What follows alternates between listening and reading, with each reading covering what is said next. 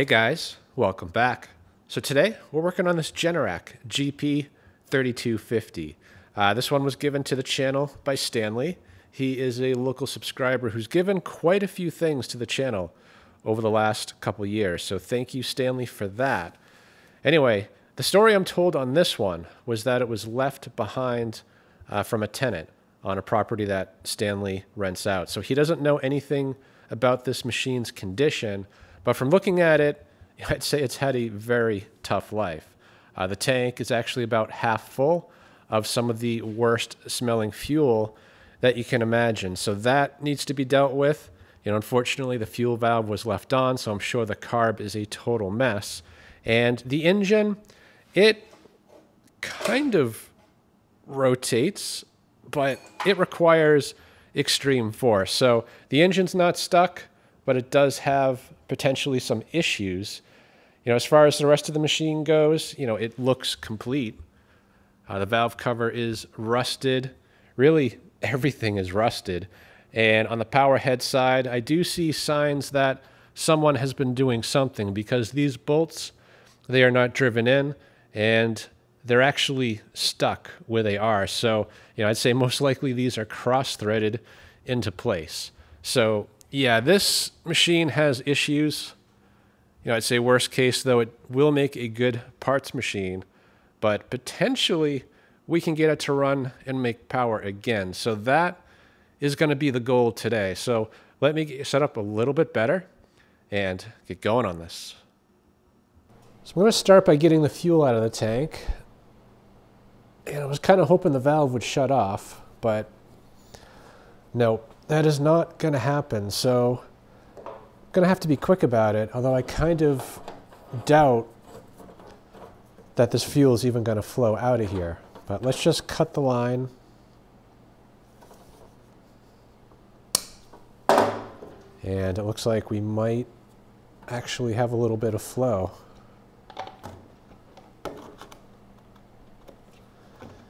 And no, there's nothing actually coming out of the tank. So yeah, let's remove the bolts in each corner. We're going to have to remove this fuel valve altogether and just pour it out. I guess we can take a look inside first. Kind of afraid to. Yeah, there's nothing wrong with that tank. Let me just put this right back on and pretend like I didn't see that.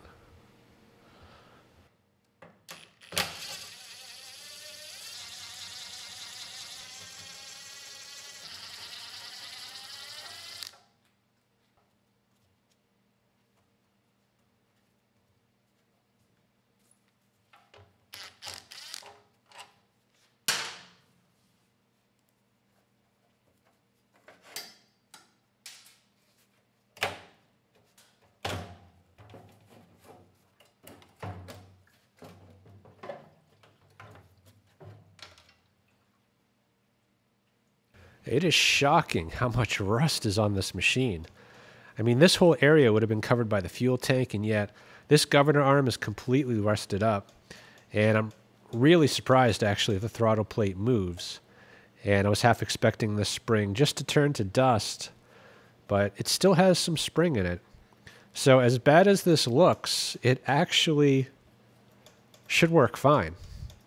The adjustment for the spring tension, too, actually kind of moves. And that screw right there, I'm not sure if it's ever going to move again. So, that is something we'll have to deal with, assuming we make it to that point.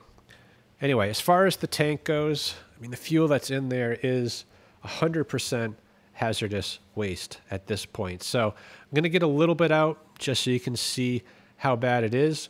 And the rest of it's going in a collection container for hazardous waste collection.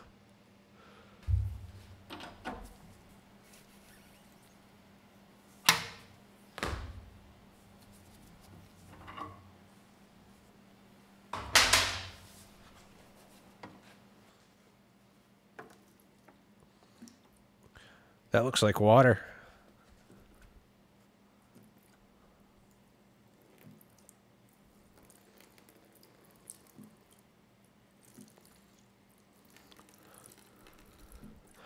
I wonder if this engine was underwater.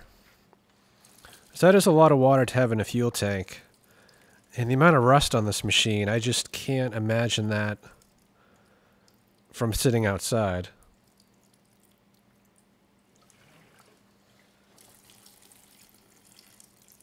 Yeah, to be honest, I was expecting this to look a lot worse.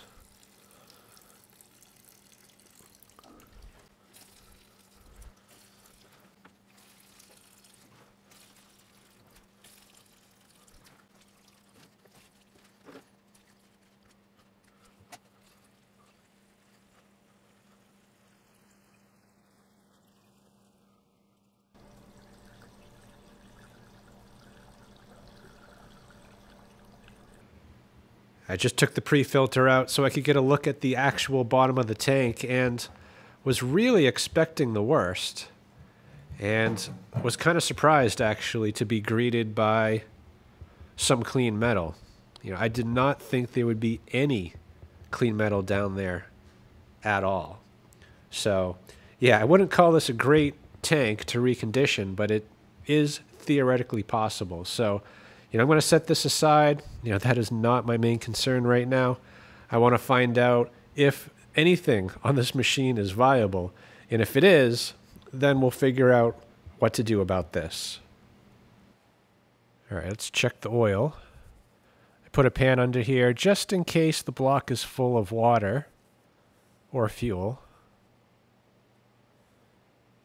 And no. Looks like we're about halfway up the dipstick with just oil. So that is a good sign. Gonna get the starter recoil off next. That way I can rotate the engine forward and backward and get a better feel for what's going on.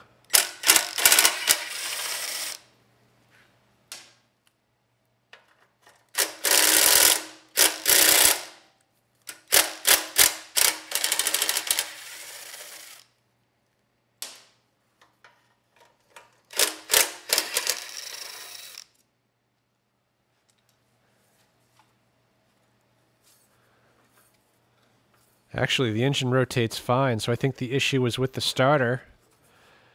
And believe it or not, we have compression. That is shocking. So this should run, as scary as that sounds. So let's just pull the drain real quick on the carburetor, make sure the bowl is empty. I'm going to throw the recoil back on, we'll plug in a light, give it a bit of starting fluid, and see if this thing will start.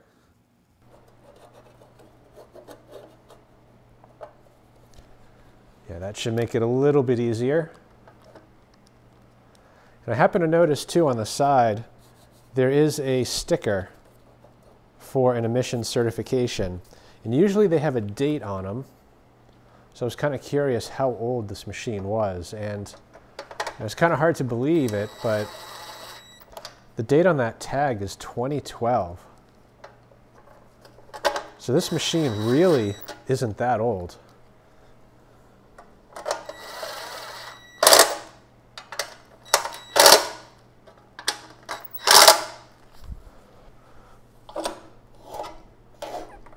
Lots of compression.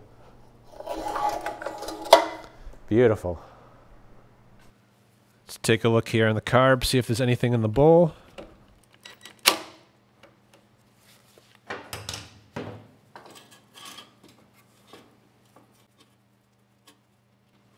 Oh yeah. There is some stuff in the bowl, and if you look at the bolt that came out, there is rust and varnish on it. So this carb, I would say, is not going to run the machine without either being cleaned or replaced. So for now, I'm going to try to get the spark plug out. We'll put a little bit of fuel in the cylinder and try to start it that way.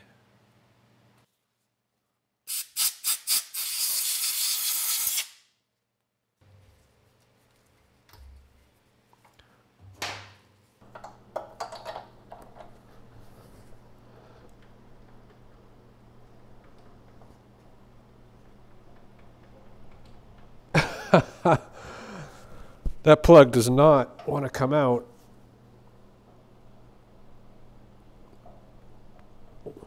Wow. Do I need the impact?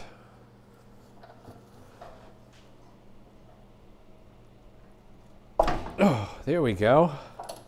Jeez. I think that one wins the award for most stuck plug.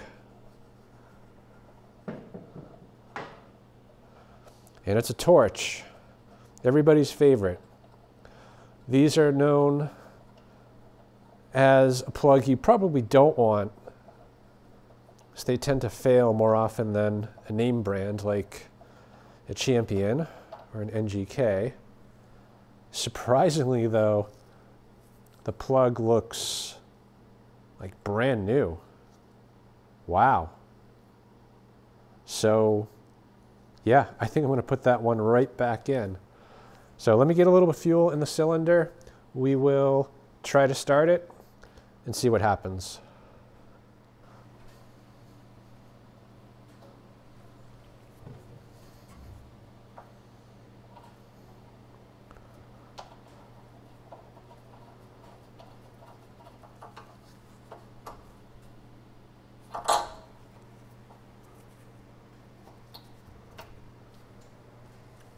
All right, let's give this a try. I've got a light plugged in and turned on.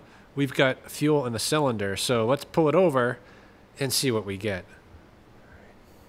All right, we get the ignition on, circuit breaker's on, and the choke is on.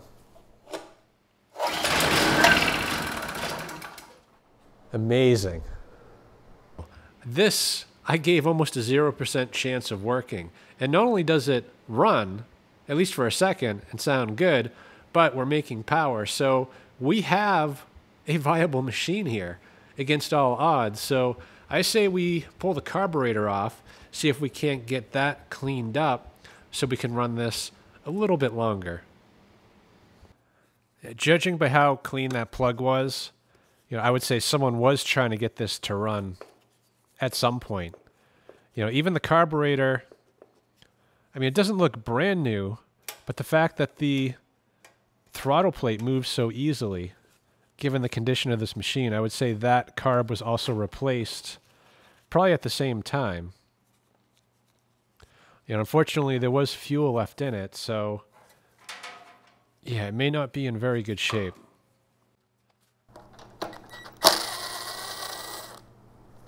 That was pretty loose. And so is that one.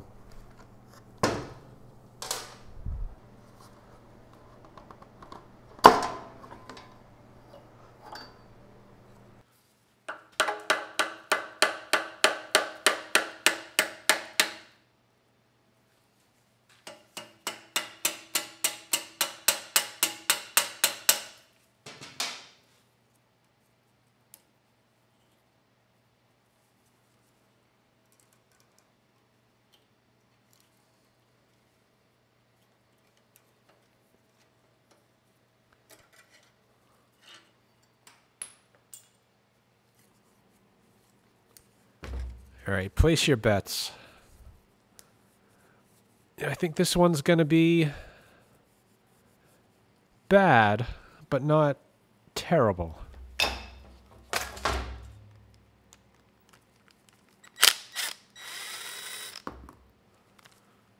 That's a good sign. It came out pretty easily, although, yeah, there is a bunch of rust on it.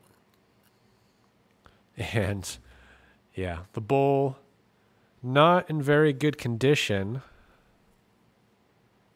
And the rest of the carb looks pretty bad. The needle is not completely stuck, but I wouldn't say it moves very well. But from here up, it's actually pretty clean. So as bad as this is, it has a chance. Although I do have other bowls, so I may not even try to clean that. That pin is stuck. I'm willing to bet the main jet is stuck as well.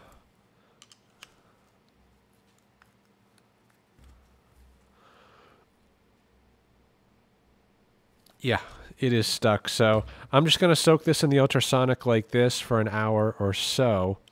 And we'll come back. We'll try it again.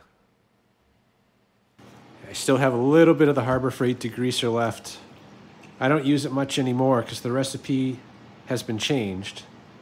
You know, it now can cause damage to aluminum and other similar metals. You know, in this case, it really needs a good degreaser. And this carb you can get brand new for about 20 bucks.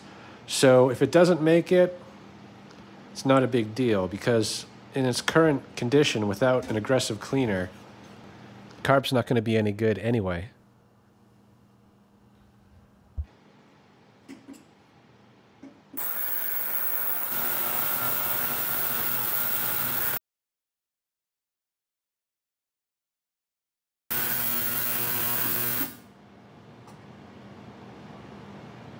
You see all those bubbles? That's what I'm talking about. They changed the recipe. That is a chemical reaction that's happening right now with the metal.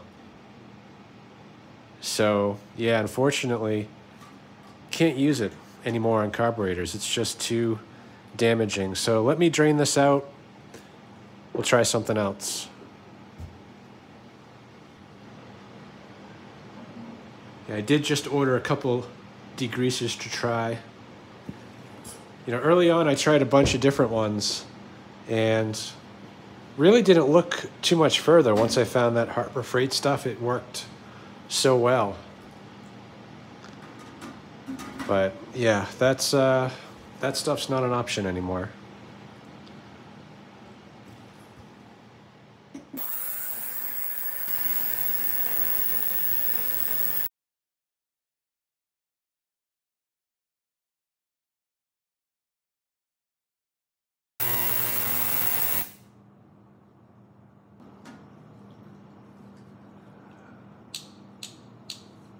Yeah, it's cleaning up really well, actually. The float, the needle freed up.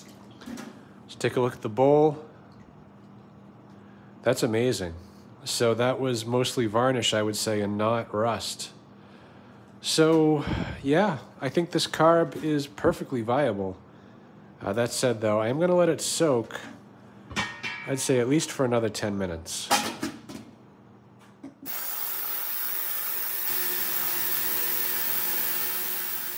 This carburetor cleaned up surprisingly well, especially the bowl. You know, I really thought that was rust, and it turned out just to be varnish.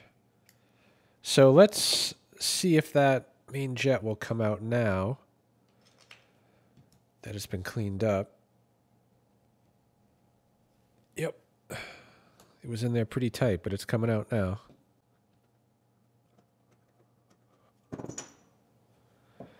And yeah, it's a good thing we got it out. That emulsion tube looks pretty rough.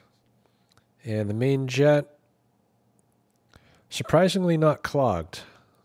Although I'm willing to bet it's restricted. So we'll definitely clean that. This is just a cap on the idle set screw. That should come right out.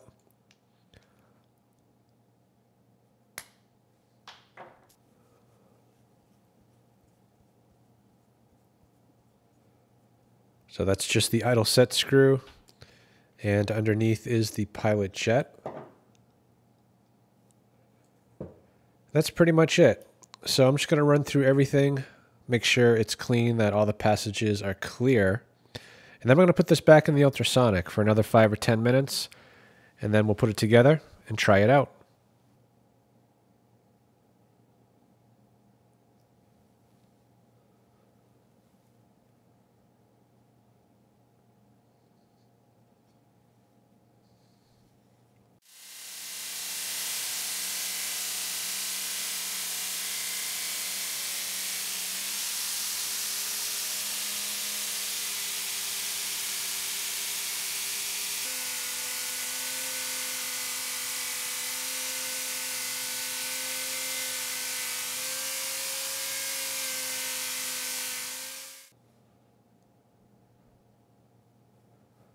The emulsion tube was plugged right at the tip.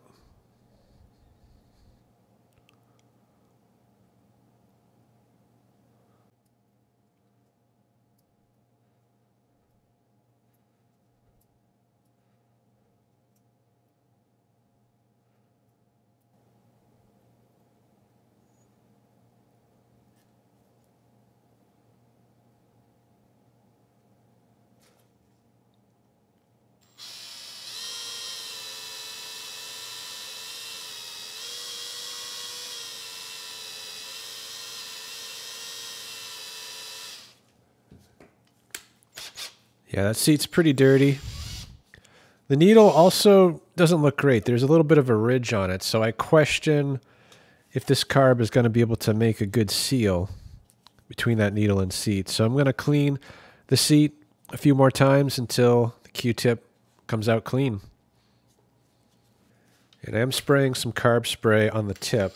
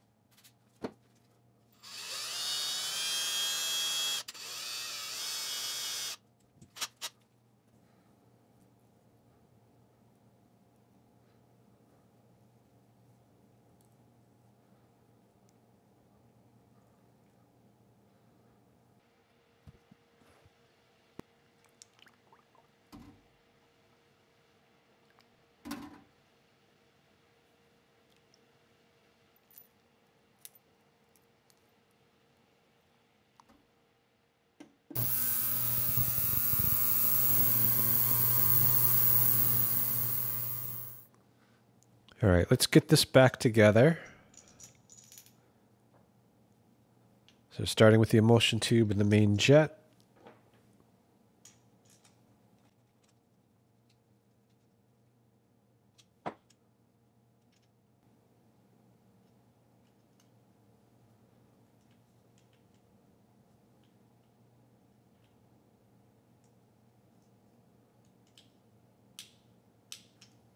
All right, let's test this out real quick.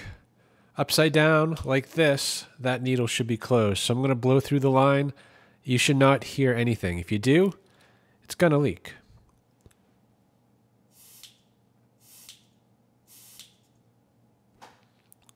And we're good. That should not leak. So we can get the bowl on. Bowl nut's been cleaned with a wire wheel.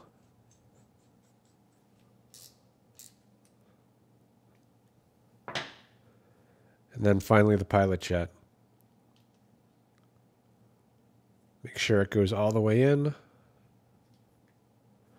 which this one isn't.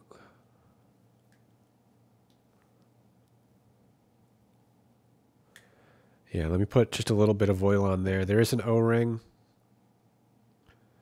and sometimes it gets hung up on that.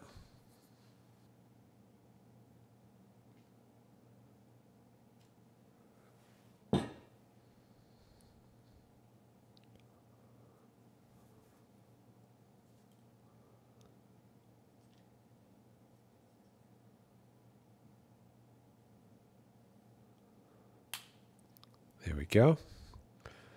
And lastly, the idle set screw. So this generator does not idle,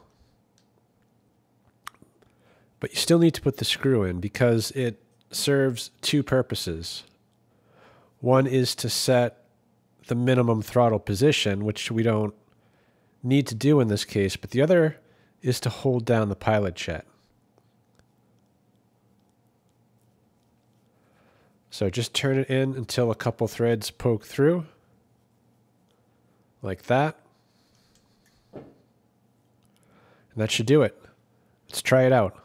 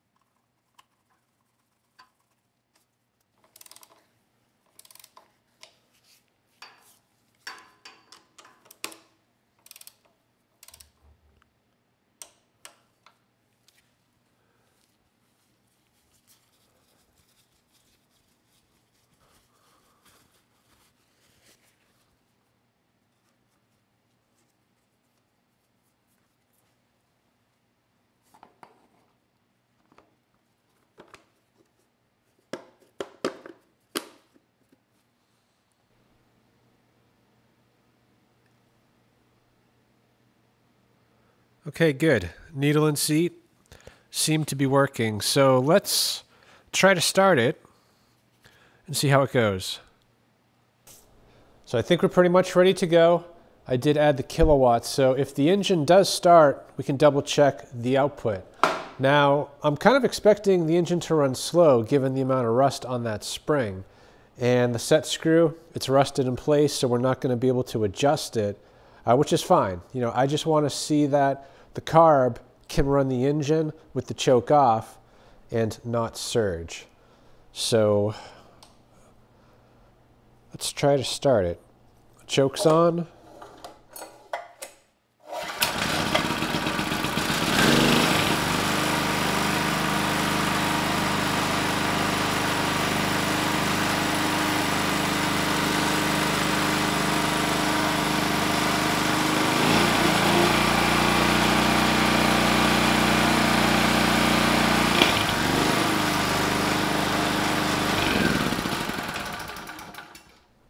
Nice. Yeah, it's hard to believe it, but that carburetor, it's running the engine perfectly. So everything that needs to work is working. And I was kind of hoping that it wouldn't. You know, this is a complete mess. And now that we have a viable machine, that just means we have to figure out kind of how to proceed here. So, you know, at a minimum, we need a tank. That is not optional. We also need to free up this adjustment right here. And as far as what to do with the rest, yeah, I'm going to have to give that one some thought because I don't really have spare parts for this machine. And to make it perfect, it would cost more than this is worth, unfortunately. You know, even if this was in mint condition, right now, it would be hard-pressed to get $250 for the machine. And of course, this one is far from mint. You know, it's not worth a ton of money. So I think the main focus here is going to be getting everything mechanically and electrically working the way that it should. And then we'll see what we have left in the budget. You know, I do have some stuff that I can improve on without spending a ton of money. So yeah, let me give this one some thought. But for now, let's get the oil changed while it's hot.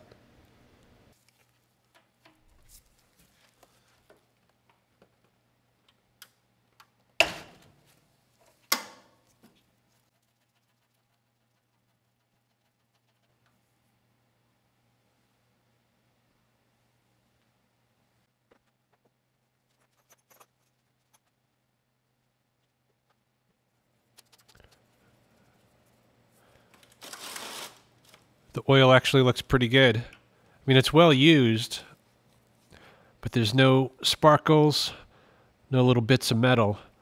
So the engine would appear to be in good health.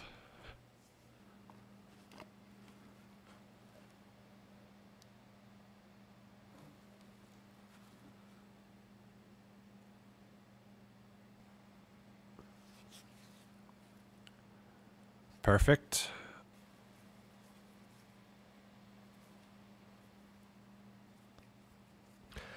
I don't think this rubber thing is factory. Looks like something that would go on a garden hose. Could be wrong, but I'm going to leave that out for now.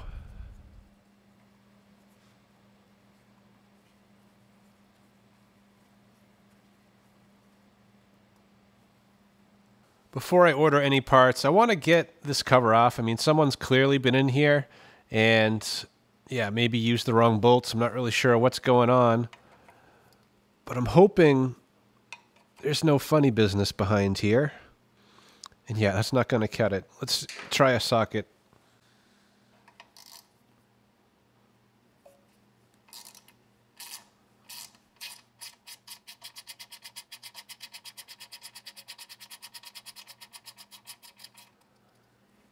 This bolt is way too long. So I guess that's maybe good news that maybe it is the right thread.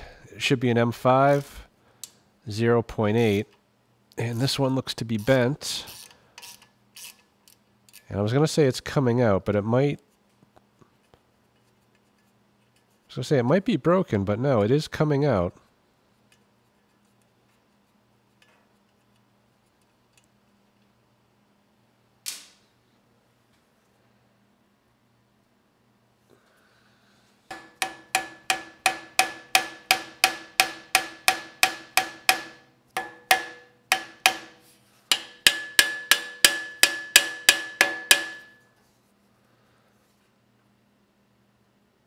Wow, that is on there.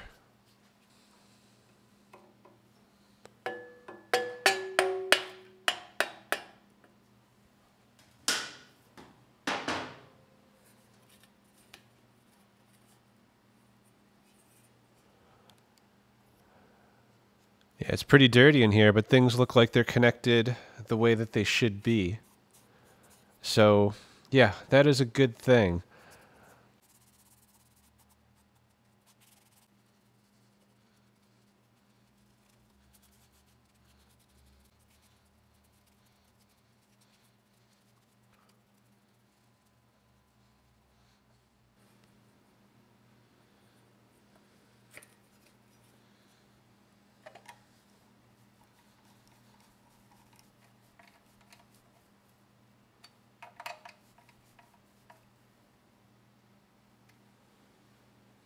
All right, the order's been placed. I found a tank on eBay for about $42, and it should drop right in place without any modifications. So that is on its way. It'll be here in a few days. And I guess the only downside is that it's painted Honda red, which is going to clash horribly with this machine. So we're going to have to paint that black to get it to blend in a little bit better. You know, as far as this linkage goes here, you know, I've been spraying it down, trying this screw, and it's not moving. It is just completely rusted in place. So instead of fighting this, you know, I did also find a kit that should solve this issue. You know, it includes the adjustment right here, a new governor arm, a new governor rod, and a spring. So that was $22 and should also be here in a few days. So what I'm thinking is that, you know, while we wait for that stuff, we need to deal with what we have, starting with the frame. So I'm going to get the engine and really everything off the frame. We'll clean this up, get some fresh paint on it, and then we'll turn our attention to, you know, cleaning up the engine and the stator so that when the parts arrive, we should be ready to get this thing back together.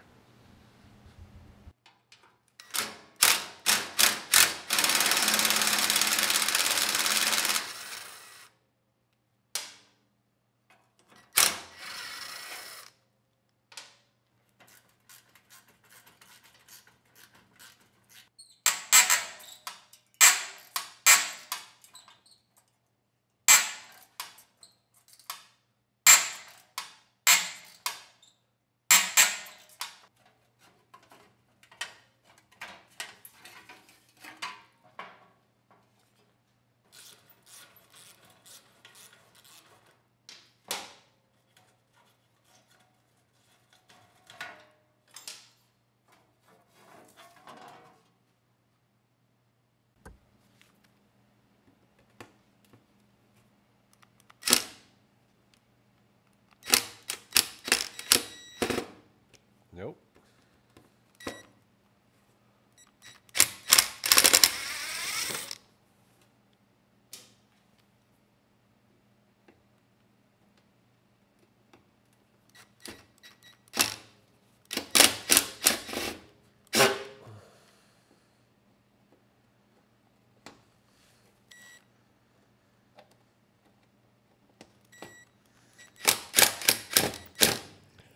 All right, 3 of them are stripped. Only 1 came out. So let me try some vice grips. But there's really not a lot to grab onto. They're just so rotten.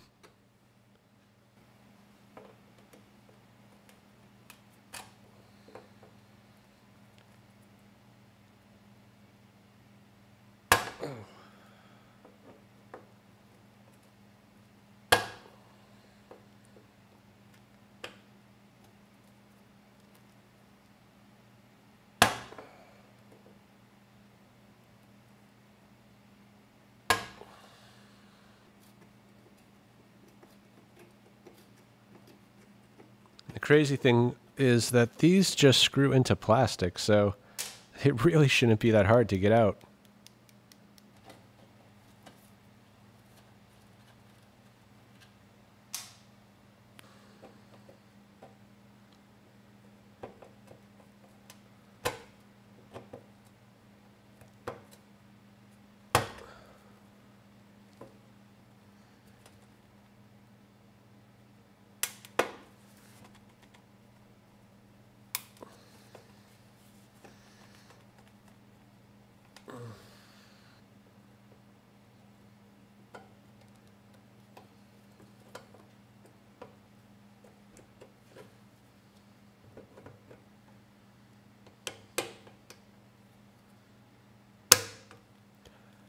Just not enough meat there.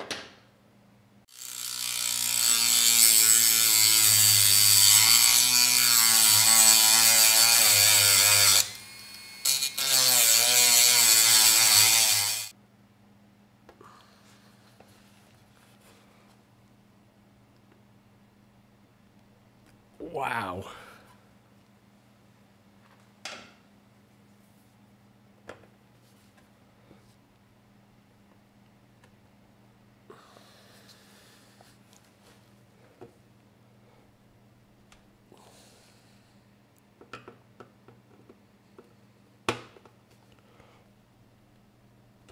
Nope.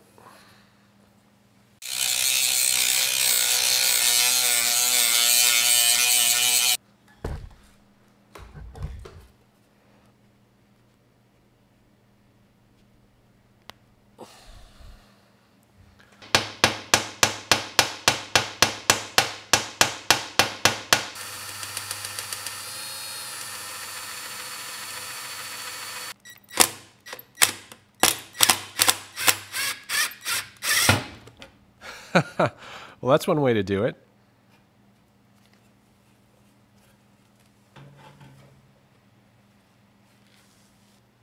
Just going to get this airbox off. They are very easy to break, and once I take this engine off the frame, this is going to be really close to the ground, and wouldn't take much to just snap it right off.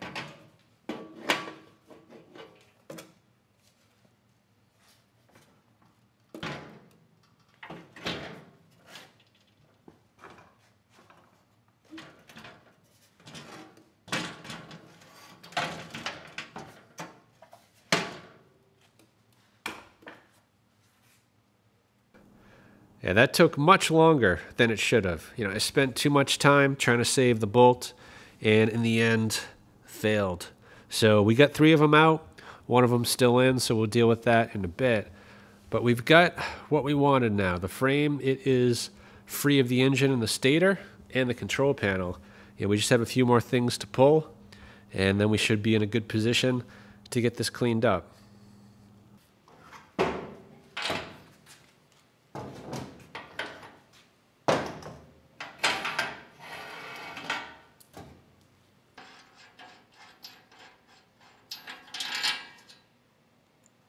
And we are missing the feet for this machine, so we're going to have to get those replaced, because without them, this kind of hammers on the ground and the generator sits on level.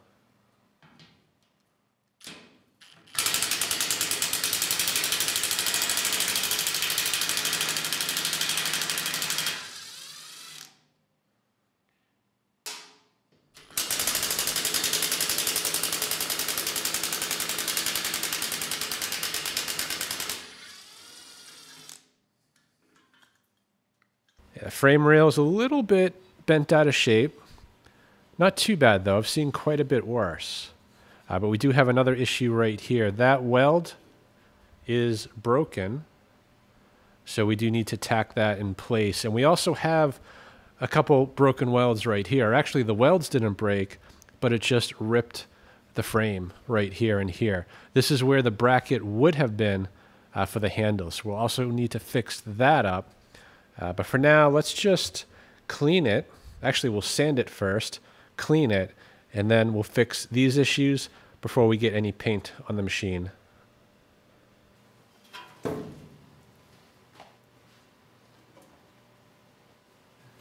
It's crazy how much dirt fell off of this machine But I guess that would explain why the first time I ran it, it smelled like potting soil.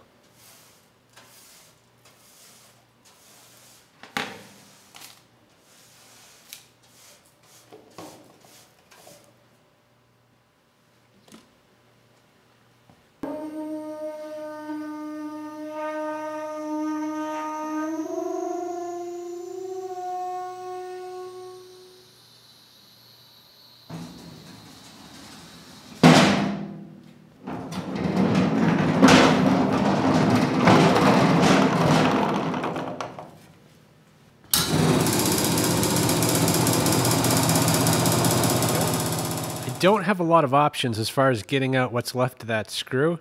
I did drill a few holes kind of going around the screw to try to relieve some of the grip that the plastic has, and I still can't really get a bite on it with the pliers to get that thing to spin. So there is plenty of plastic going back, and the screw at best only goes about halfway. So what I'm thinking is that, you know, if I can remove some of the plastic around the screw, then I'll have something to grip onto again and hopefully get that screw extracted without completely destroying what's left of the plastic.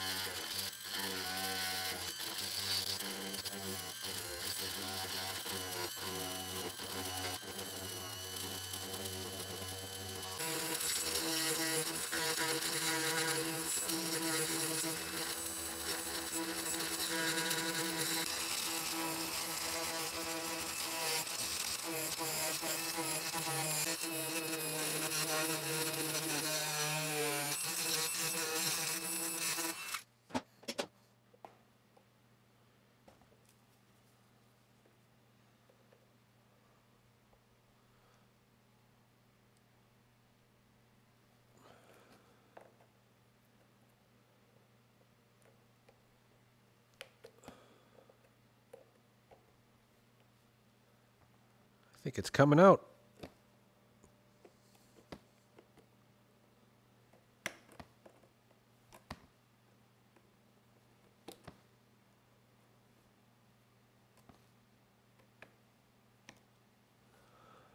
Wow, that took hours, but we saved the control panel. You know, it's a little bit, I wouldn't say damaged, but certainly modified, but it should still work just fine.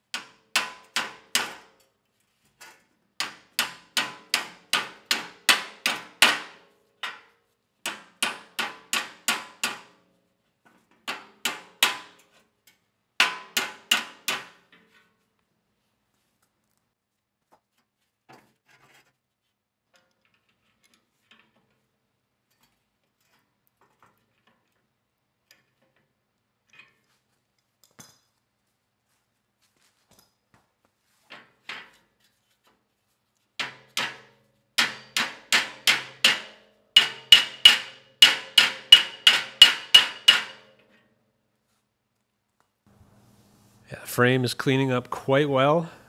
That said, though, we are going to have to do another round of sanding. So I'm going to do that off camera. But what I do want to do right now is kind of shore up some of the problem areas. And I guess the first one being this rail right here. The weld is broken, so we need to fix that up. And the second issue is the missing handle. You know, there should be a bracket right here, and a handle like this would have been bolted to it. So I was thinking of just making a new bracket and attaching this handle, but given that this is already weakened, may not be the best idea. So instead, I think I'm going to use this handle here. Now, this handle I actually had to buy. It's a $40 handle, and this one was free. So ideally, I would use that, because this one, it's going to put us over budget.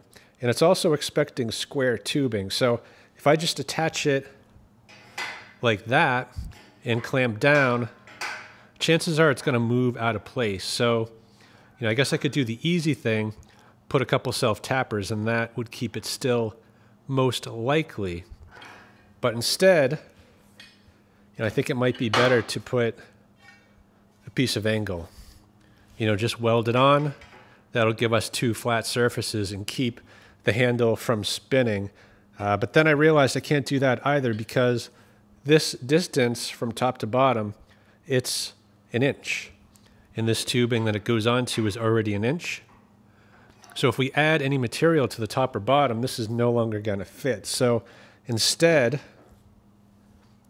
we're just going to use a piece of flat bar. We'll weld it right to the face, and that'll give the bracket one flat side, which should be enough to keep it from rotating. So yeah, let's cut this to size and weld it in place.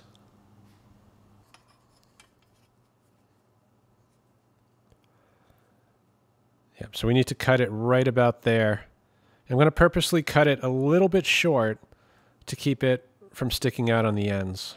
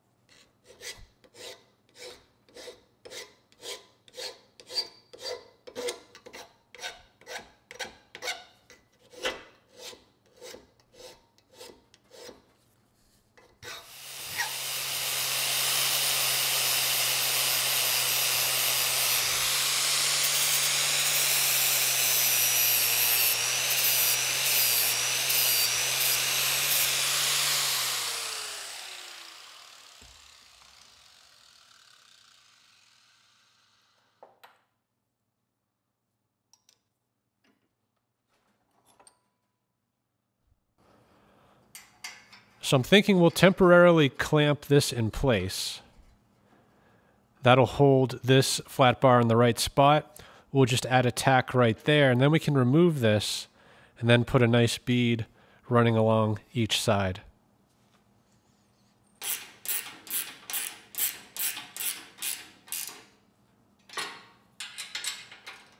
Just going to slide the bracket down. Technically, the bracket has to be off center so that the handle is more in the center. So I'm actually going to have to grind the paint off quite a bit further down. So yeah, let's take care of that first.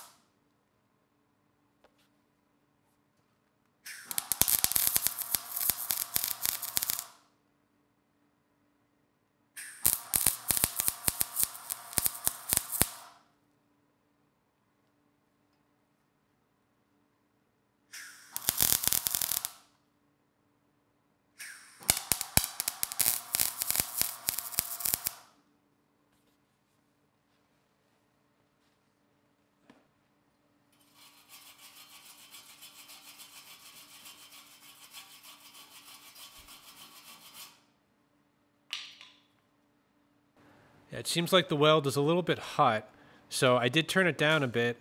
You know, unfortunately, I don't have a fine control on this welder, so yeah, I think I'm gonna have to turn it back up, but let's just try it real quick.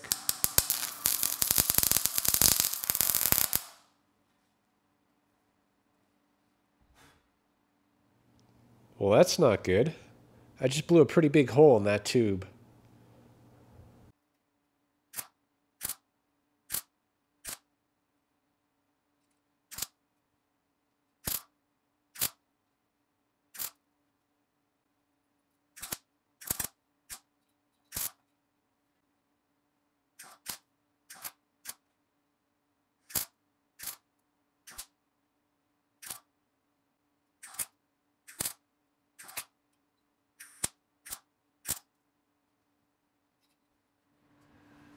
Yeah, not my best work.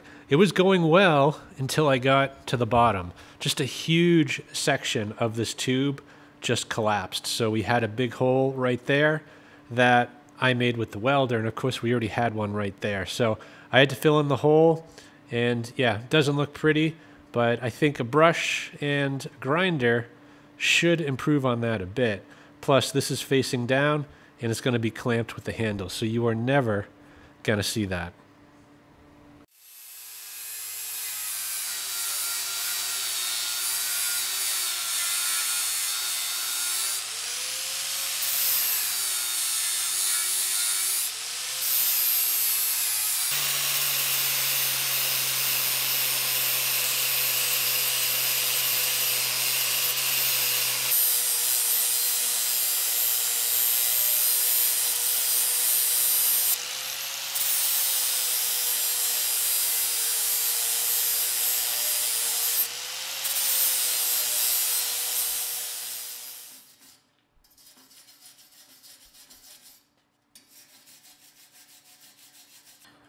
All right, let's try this out. Fits perfect. And it keeps it from spinning, so good. Let's try fixing the rail, and that's a lot thinner than this, so yeah, I'm gonna have to be careful on that one. I turned the heat settings way down. It's probably gonna be too far down, but let's give it a try.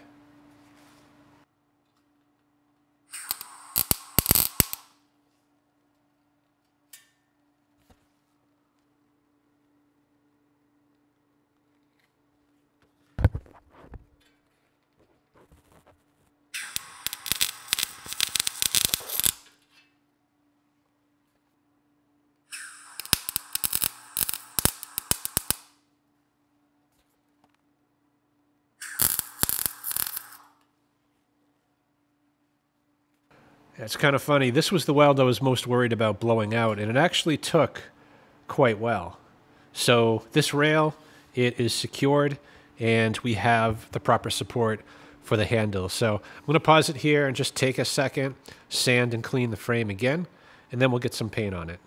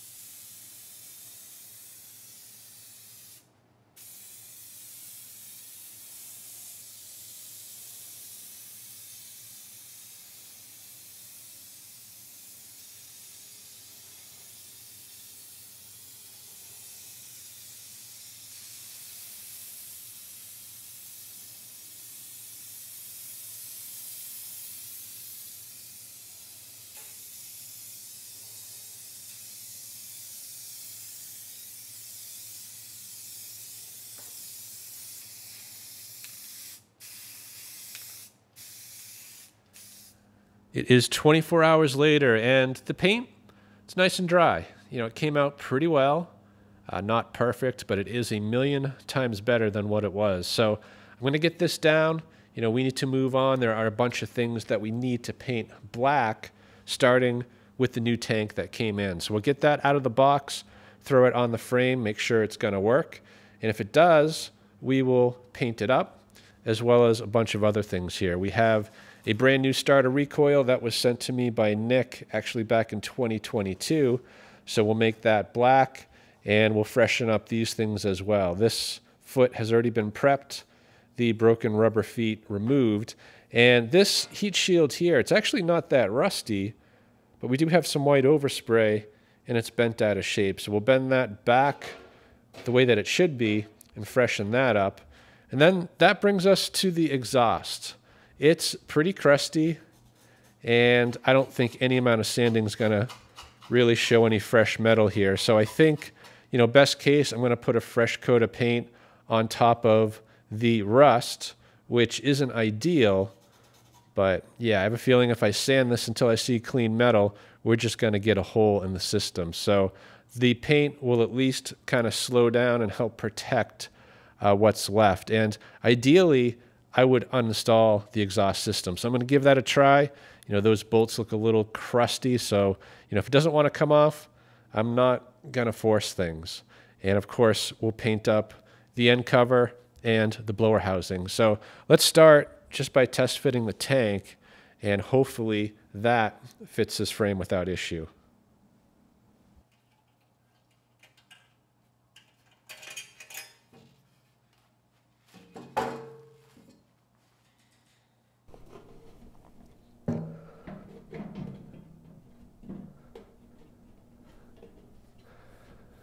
Interesting. The holes, they line up perfectly, but the tank won't drop all the way in. It's actually hitting the rail like from here to here. So yeah, that is not a good thing. You know, we can push it down in, but it is making contact with the rail. So yeah, I got to give that one some thought. I'm not sure if that's going to cause a problem. You know, potentially I could trim the rail a little bit. Maybe just attack it with the angle grinder right here to give a little bit more clearance. So yeah, let me try that.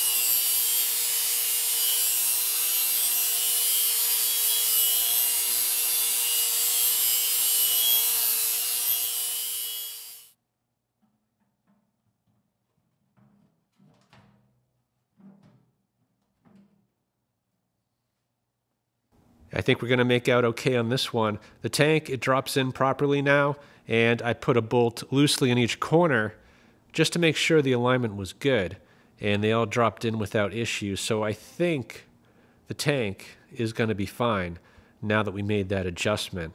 And I ended up grinding the back rail instead of the front because the front rail, the paint came out nearly perfect.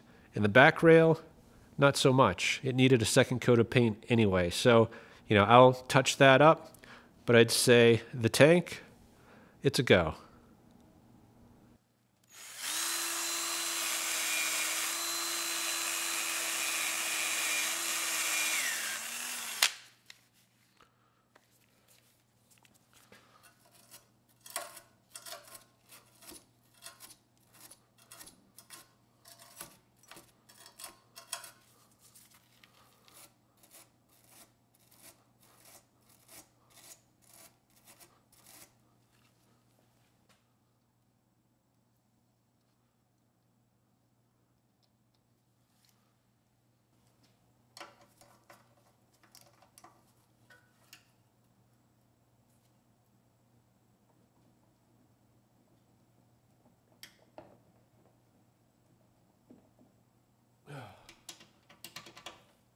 not budging.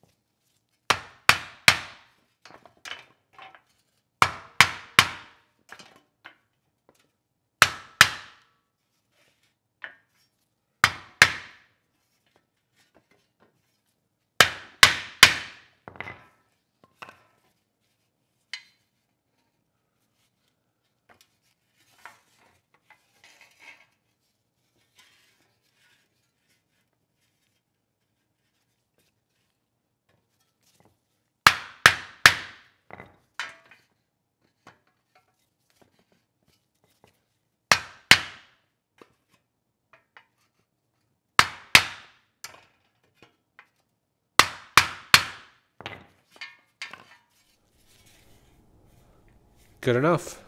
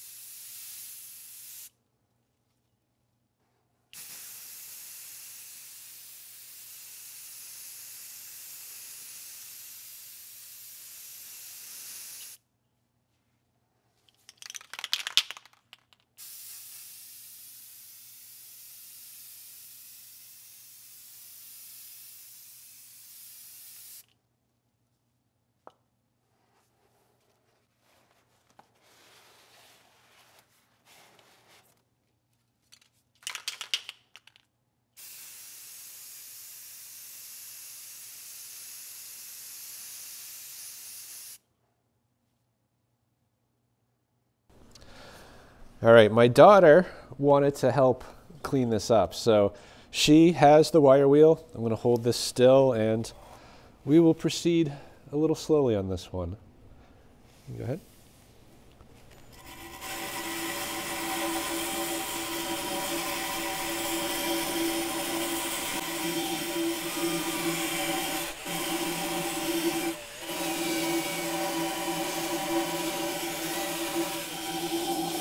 Yeah.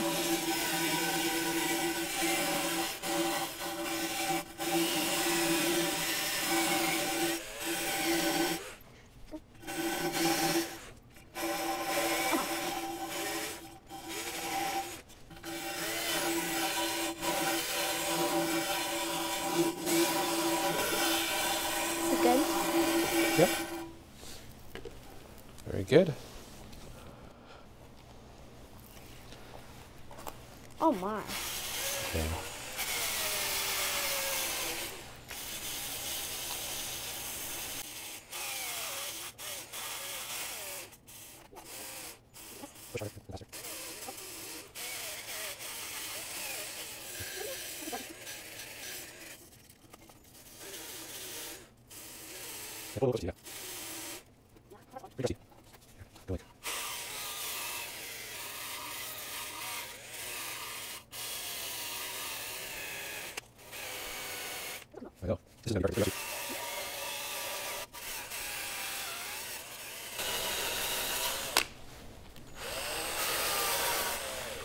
Okay. Looks good. All right. You want me to do the rest? Sure. So this is not, the hardest part about painting is cleaning the thing you want to paint. You have to clean it, or else when you paint it, if you just paint over like that, it's going to look horrible. What?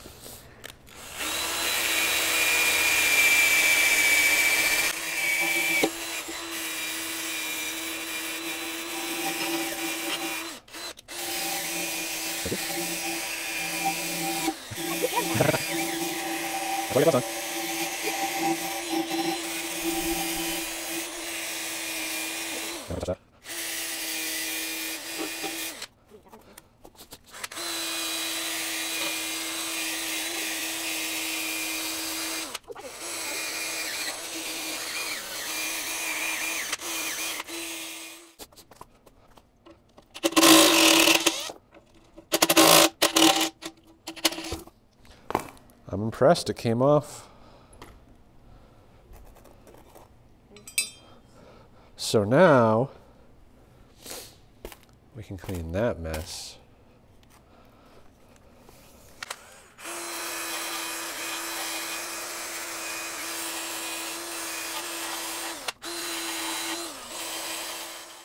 So then this is still covered with dust. So what we have to do is take something. That's a lot. This dries quickly, but it takes... Oh my god! The heck? Yeah, this is just alcohol. It cleans it, kind of degreases It it, looks like it got even dirtier. and it dries real quick. So once it dries, we can paint it up. Oh, hold on.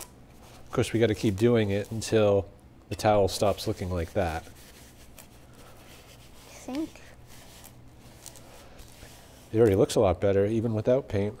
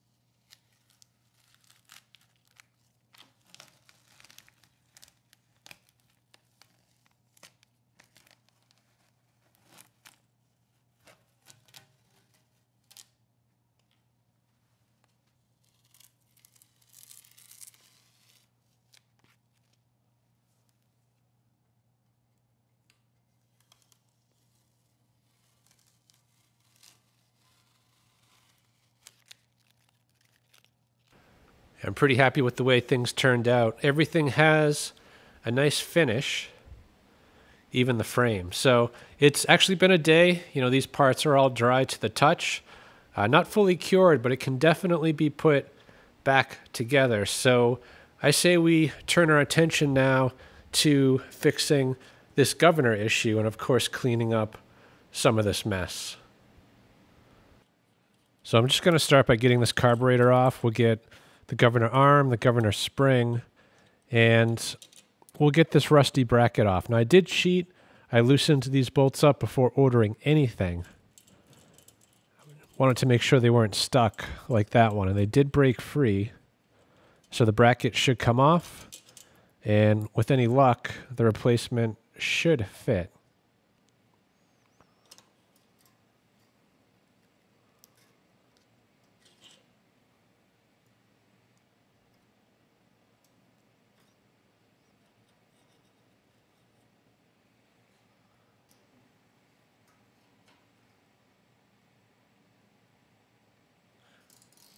At least I thought they'd break free.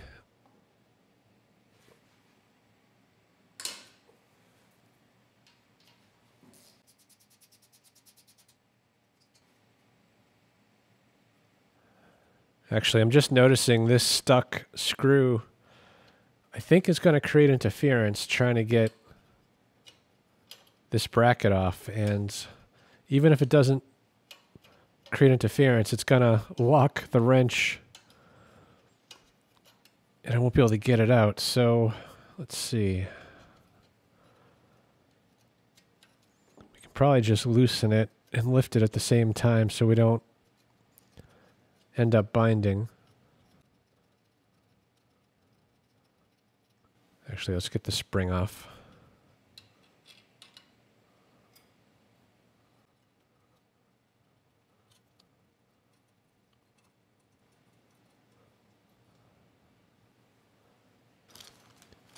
And here's a look at the kit.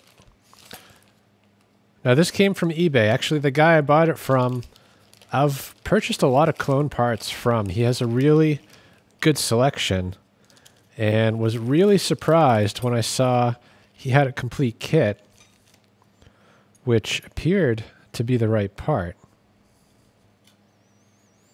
It wasn't advertised specifically for this machine, but it does look to be the exact part.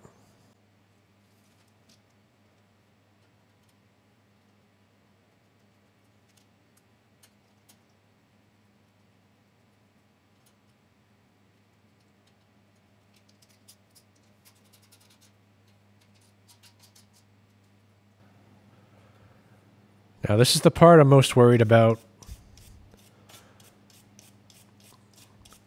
I guess there's two reasons. First, you have to recalibrate the new arm versus the shaft, and that should be pretty straightforward. The thing that really concerns me is that this shaft can fall into the engine. So when I unbolt this, there is a pin under here that should be there.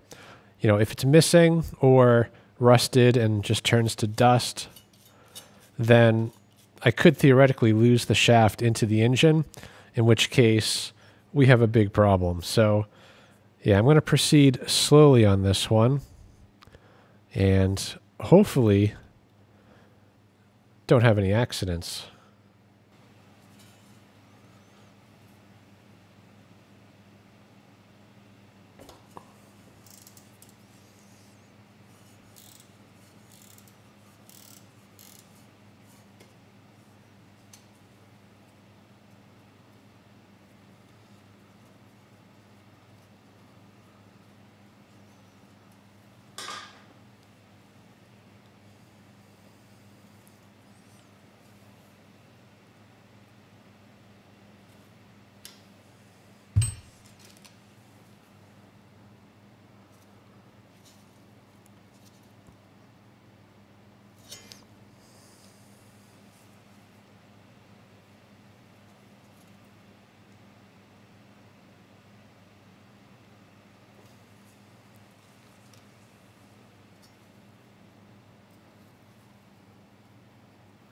And I do think I see the pin under there, but there is a lot of junk as well.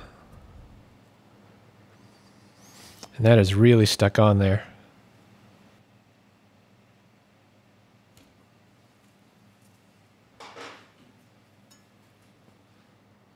There we go. It's coming off now. And yeah, the pin, it is still there. Now the thing that makes me uncomfortable is that the pin doesn't go through the shaft. There's actually just a part of the shaft with a groove cut into it where that pin is sitting. So when I put the new arm on, if I push down too hard, I'm just going to pop this pin out of that groove and then the shaft drops in.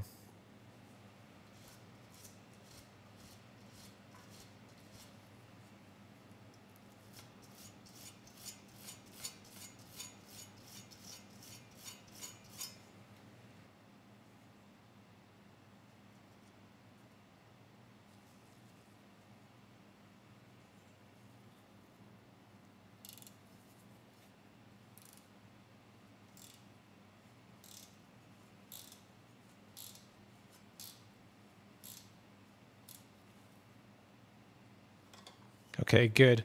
It's snugged up just a bit. Now we need to calibrate it. So I'm going to put the governor rod back on and attach it to the carburetor, and we'll put the spring on as well, and then we can calibrate the arm to the shaft. So before we calibrate the system, I'm just going to show you how to check it to see if you even need to calibrate it. You want to look at the carb, figure out where idle is, which is right there. That's against the idle set screw. And if you rotate it the other way, that is wide open throttle. So this governor rod moves to the right to go to idle and to the left to go to wide open throttle. Now, the travel should not extend beyond where this rod drops into the carburetor. So if I pull, it shouldn't move. And you can see we're moving past where it needs to be. So that right there tells you that things are not calibrated correctly. So to fix it, we need to attach it. You know, we'll slide the carb on, we'll loosely tighten it to hold it in place, and then we'll move over to the other side where the governor shaft is to actually make the adjustment. Now, before I do that, I'm actually going to add the spring, which you don't need to do, but it does help a little bit, in that the spring will hold it in the wide open throttle position. So if there's any question as far as which direction that is, the spring is usually a dead giveaway.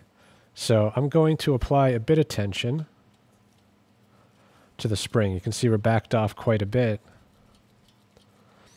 And once we have a little bit of spring tension, you know, this is going to snap into the wide open throttle position.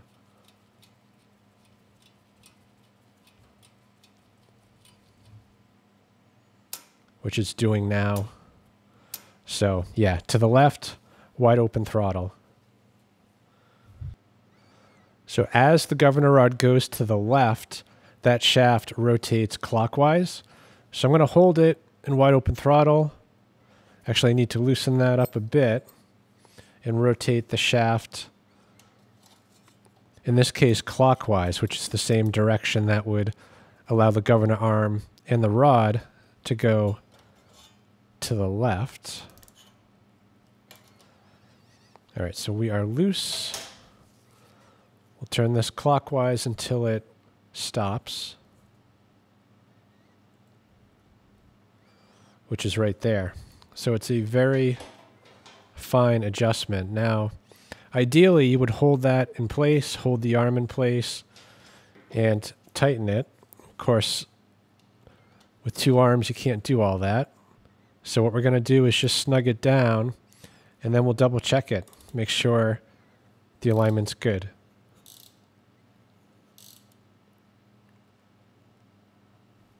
Okay.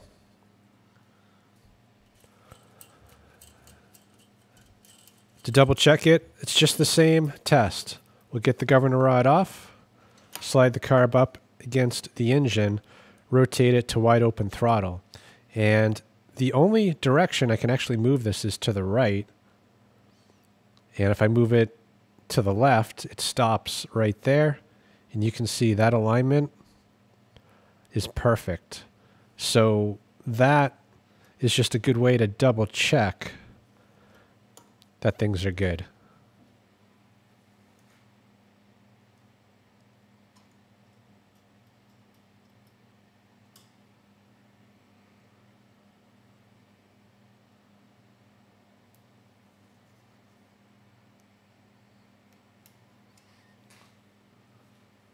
All right, before we move on, I did splurge a little bit.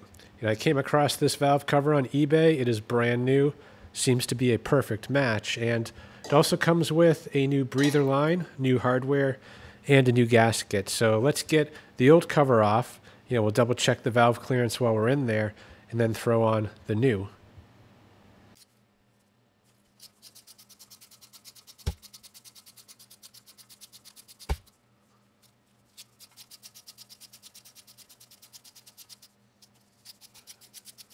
These bolts are surprisingly loose,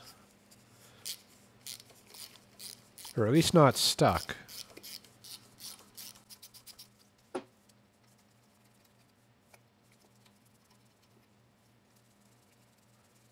And the valve cover is actually loose as well. Usually the gasket holds it on pretty tight, so I would say someone was in here recently. Looks pretty clean inside. So I'm going to remove the spark plug. It'll just make it easier when pulling the engine over.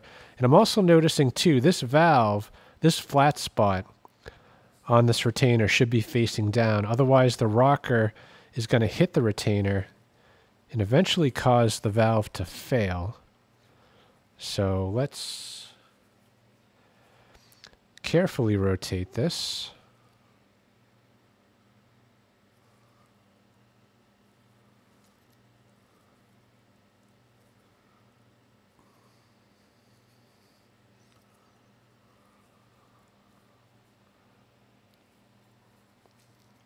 All right, and that should be good. The one on the right also looks a little off, so we'll rotate that. And now we shouldn't have a problem. So yeah, let's get the plug out, check the clearance real quick.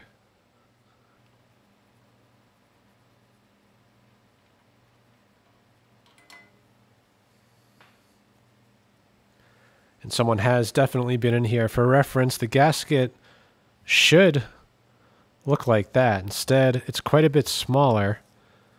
I think these pieces have been torn off.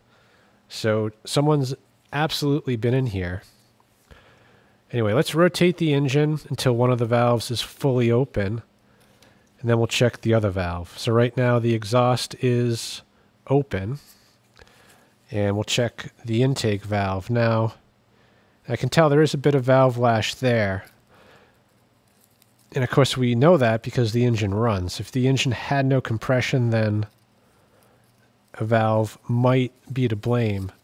Now I haven't looked up the spec on this, but usually on the intake, it's 0.004 plus or minus 1/1000. And the 4 fits quite well, so let's check the 5.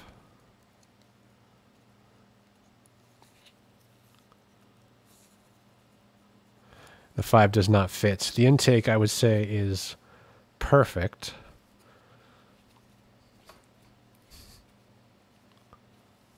And now we'll check the exhaust. And the exhaust is usually a little bit larger, 5 or 6 thousandths. So let's check a 5 first. Yep, 5 fits fine.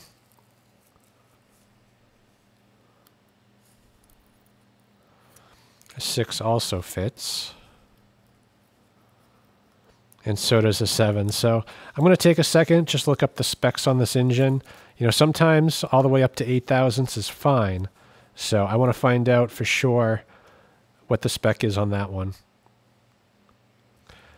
All right, I found the specs on this engine. The intake was in fact 4 thousandths, plus or minus a thousandth, so that is perfect. The exhaust should be 6 thousandths, plus or minus a thousandth. So we already checked a 7, and that fits. So that's +1.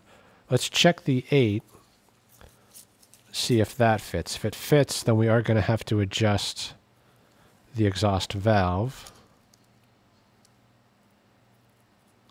And yeah, the 8 fits in there fine. So we need to close that gap up just a bit.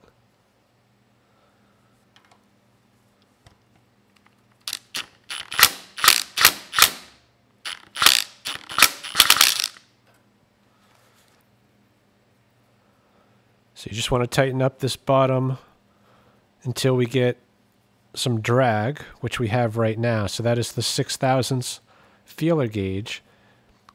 Then I'm going to snug these two up just a bit to put some preload. And then we'll double check things, because usually that will alter the setting by a couple thousandths.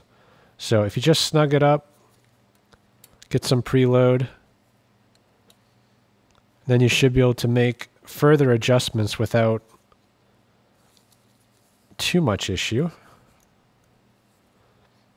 And yeah, you can see we are tight now.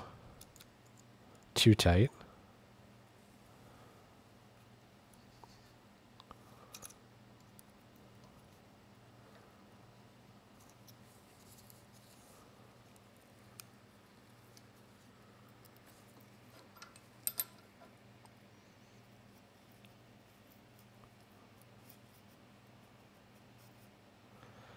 All right, right there feels pretty good. Let's put a little bit more torque between these two fasteners.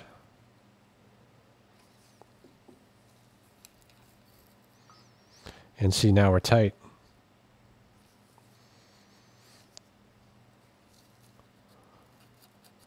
All right, that's good.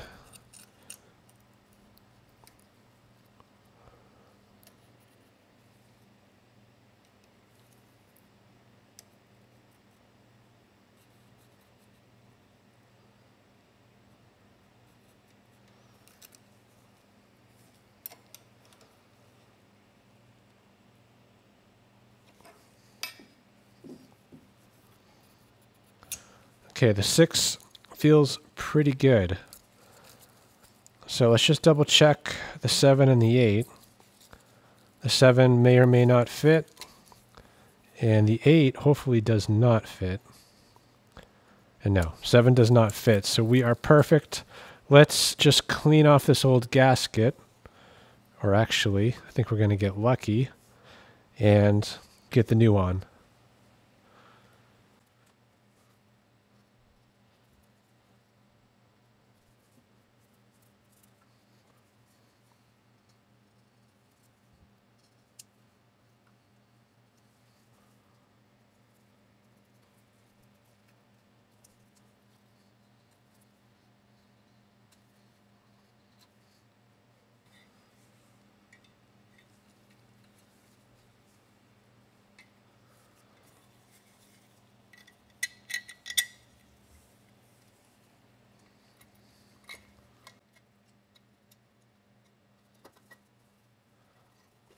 These bolts do look a little bit longer, so they might bottom out, and they're also an 8 millimeter head, whereas the old ones were a 10.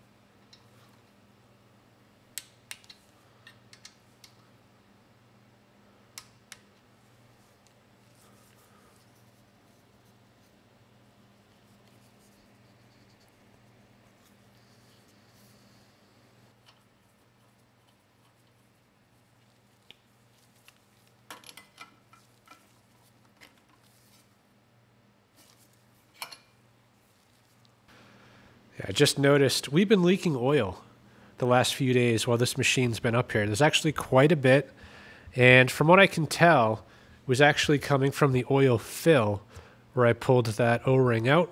So I added it back. You can see though, it's stretched out a bit. It's extending further than it should. So ideally, that would be replaced.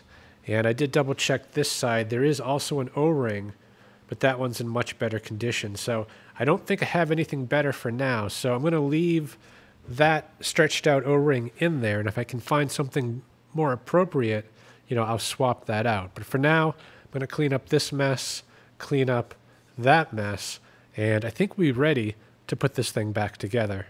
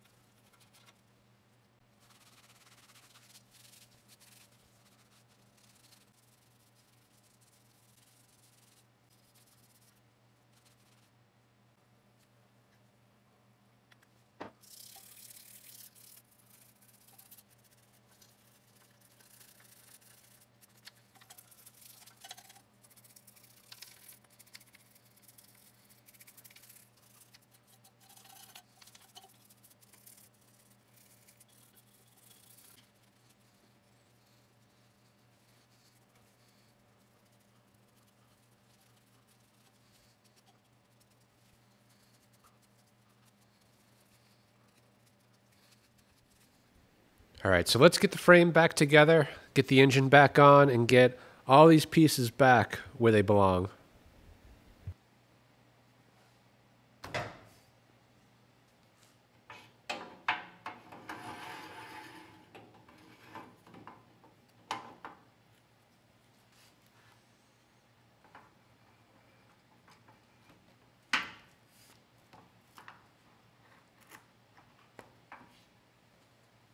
So there are supposed to be clips here to hold the axle in place.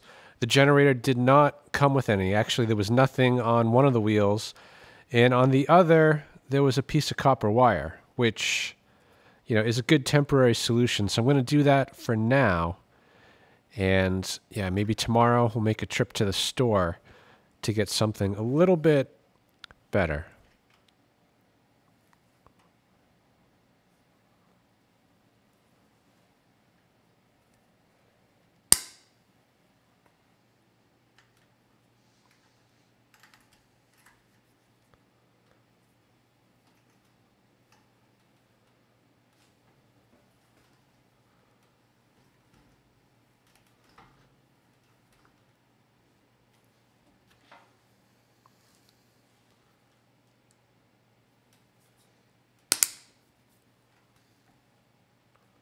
We'll get this foot on next. We have some new rubber feet, which hopefully are the right size.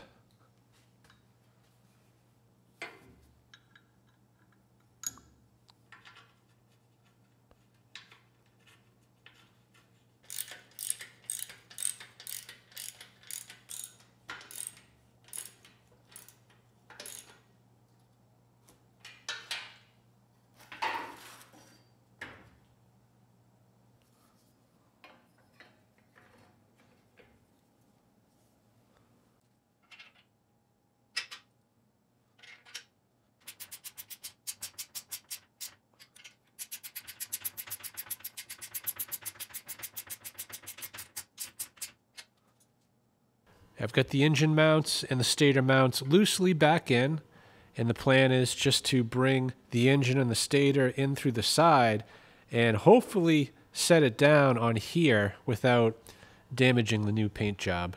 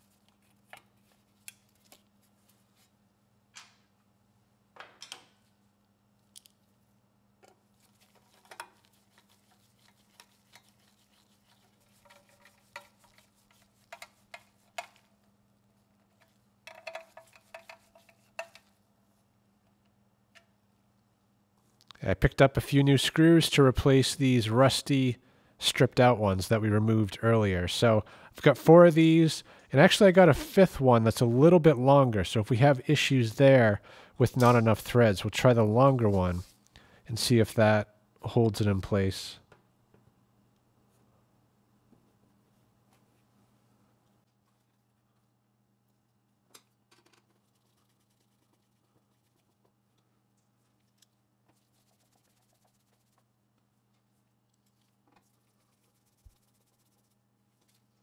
We'll try the short one first.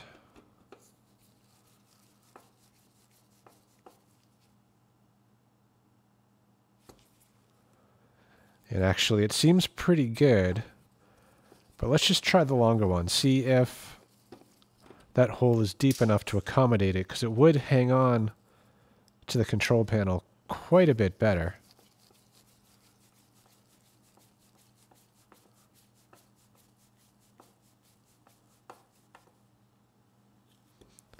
Perfect.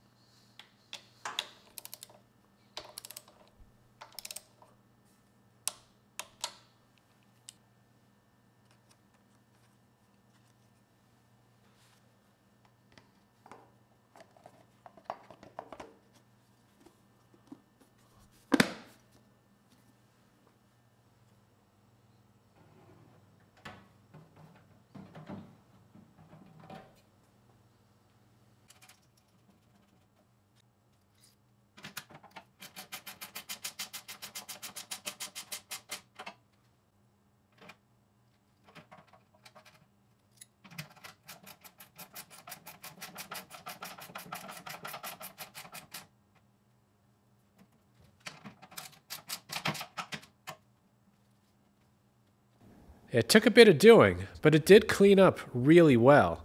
You know, I was hoping I could source a sticker from Generac and just pull that old one off. You know, unfortunately, they don't even list it as a part in the parts diagram, so we had to keep that. You know, but as far as the rest of the machine goes, you know, it cleaned up really, really well.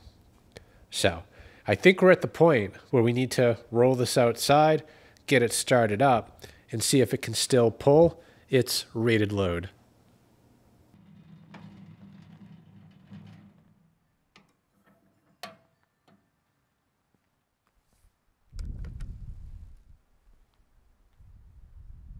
All right, I think we're pretty much ready to go, and I've got the external tank plumbed in and turned on, and the load bank plugged in as well. So the plan is just to get the engine started, let it warm up a bit. You know, we'll double check all the outputs, and then we're going to bring the load up in a couple increments to 3,000 watts.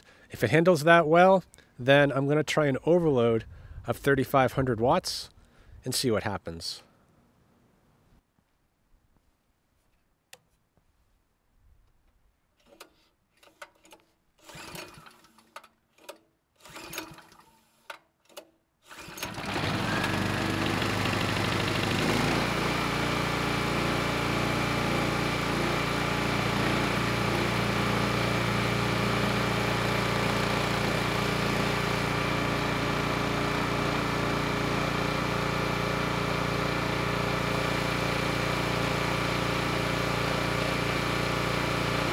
So far, so good.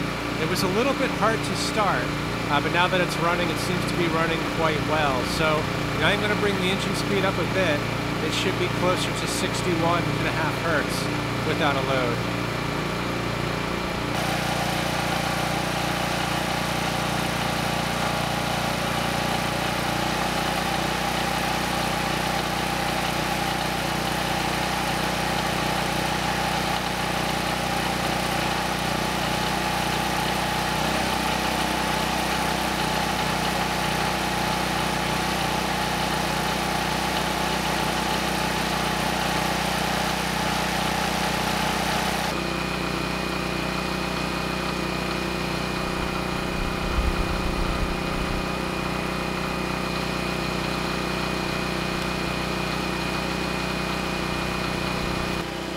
Let's take a look. With no load, we're at about 6% THD. And the sine wave doesn't look terrible. You know, that might clean up a bit under load. So let's put 1,500 watts on and see how it does. So there's 1,000, 1,500, and yeah, the THD, it jumped up quite a bit to 21.4%. And the sine wave, not quite as jagged, but certainly distorted. So I'm going to let this run for a few minutes, and then we'll bring it up to 3,000 watts.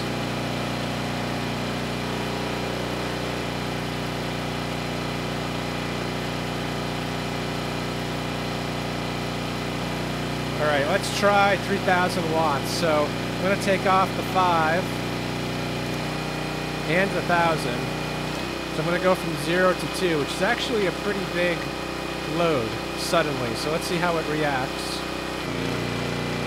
No problem. So we're at 2,000 watts. Now 3,000, so the machine's quite a bit louder, but it is holding. We're at 22.9% THD.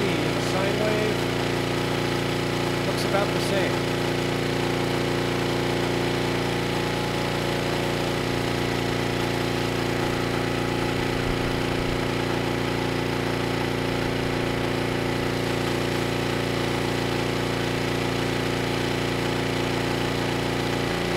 All right, it's been a couple minutes at 3,000 watts.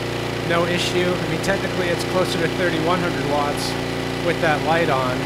So let's bump it up to 3,500 watts. Now, I'm not expecting this engine to be able to do it. These engines usually top out at about 3,200 watts. You'd be hard-pressed to get anything more from it. So I'm going to flip this switch. That'll bring us up to 3,500 watts. and we need to keep an eye on the engine speed. If it looks like it's going to stall, then I need to take the load off pretty quick. So here we go, 3,500 watts. And yeah, the engine definitely cannot do that. So I'm just going to take the load off, we'll let it cool down, and then shut it down.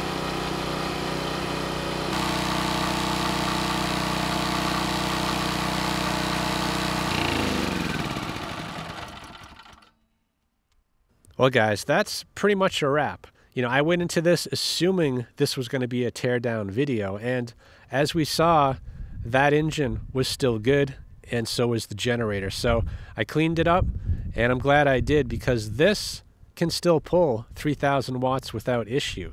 You know, the engine held at 58 Hertz. The voltage was steady at about 120 volts. And of course, the THD, not great, but that is by design. You know, there is nothing wrong there. So, you know, in the end, we ended up with a decent machine. So, I hope this video helps someone. Thanks for watching.